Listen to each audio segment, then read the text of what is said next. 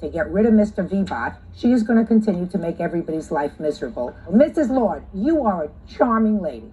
Thank you. I think you're charming too. Thank you. I have not. Thank you. At the risk of being disrespectful, you can't be a pest to all of your neighbors. They are entitled to the peaceful enjoyment of their home, just as you are.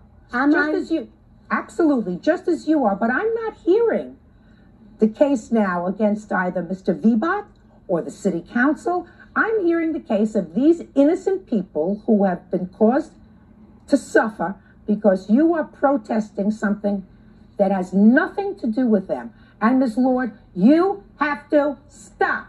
And if the only way to get you to stop is to start charging you money for this violation, then I am going to start charging you money. But this award of money that I'm making to you today is up until today's date.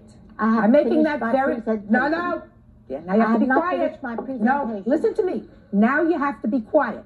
I want you to understand this, that this award that I am making to you today is by way of a warning. It's going to cost her $1,500 if she does it tonight, if you file suit.